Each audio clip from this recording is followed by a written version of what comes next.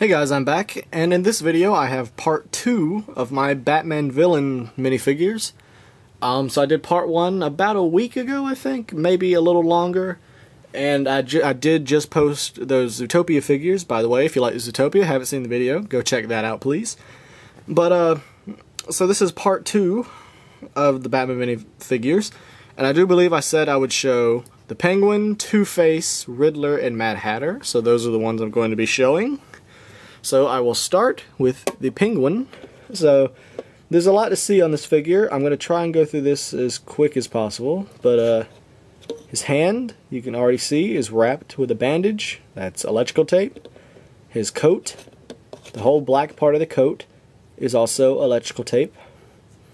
The collar and the little puffs around his wrist are made of a cotton ball, and then after it was glued in place, that is kept adding more and glued it, and it's still soft kind of, but it's pretty stiff because of the glue.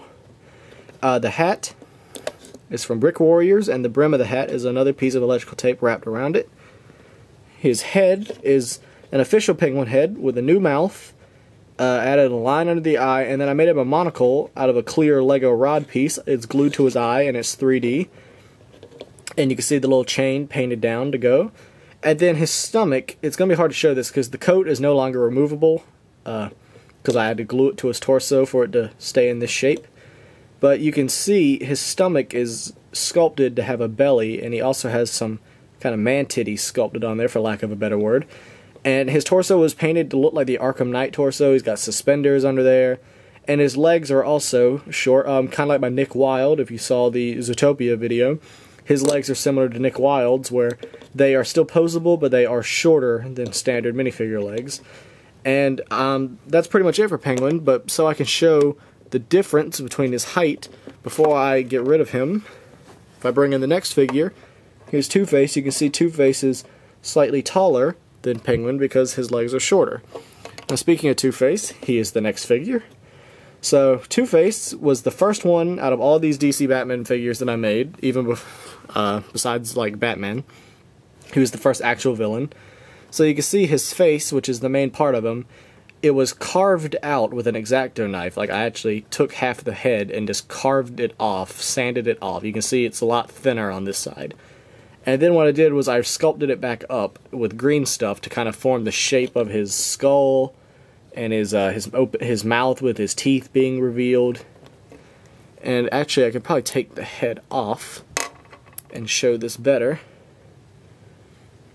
So you can see just this he's given a couple washes. He was dry brushed, and you can see his teeth painted in there. He's got an eye socket. His eye is actually sculpted too, and it was I painted it yellow. I got rid of his pupil because I thought it looked cooler if he didn't have a pupil. It looked more like the burn affected him more. His hairpiece is a modded official hairpiece. It was just cut in half, quite literally.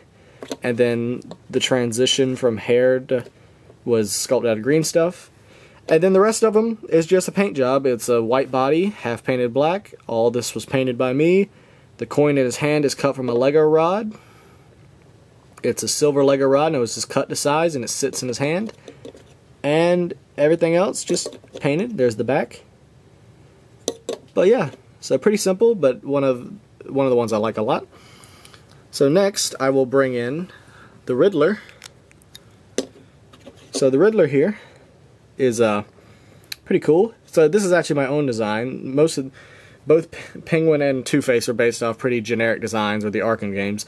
This Riddler is actually a design I came up with myself. So the cane, first of all, it's all just made with a bunch of Lego pieces. Loki's staff, this is a key, here's a bit of a lightsaber. So this is just made of a bunch of random pieces. For the Riddler himself, this is my own design. I gave him a vest, which was this is all painted by me. His vest is olive green with a white undershirt. His arms were white arms. I painted this flesh here. His rolled up sleeves are electrical tape. His boots, his legs were dark green, and I painted the black boots. And this is electrical tape. His hands are purple.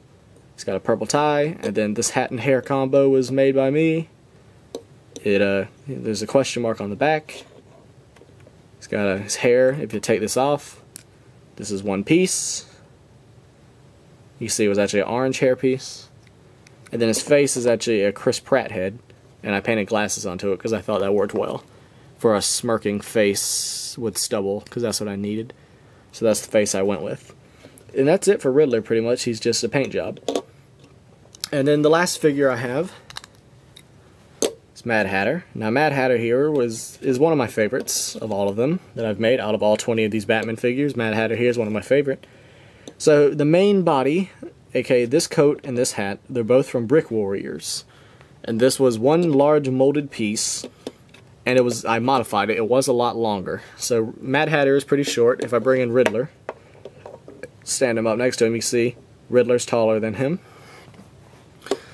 So what I did was I took this Brick Warriors piece that came down to about here. This green coat was brown, and it came down to about below the feet. It was long.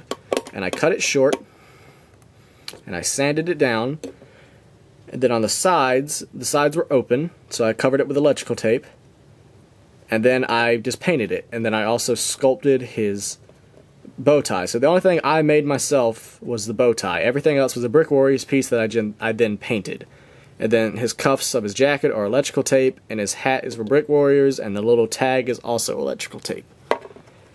And I'm actually going to rush this video now because my camera is about to die and I do not want to re-record this video. So let me get these all in here really quick so you can see them.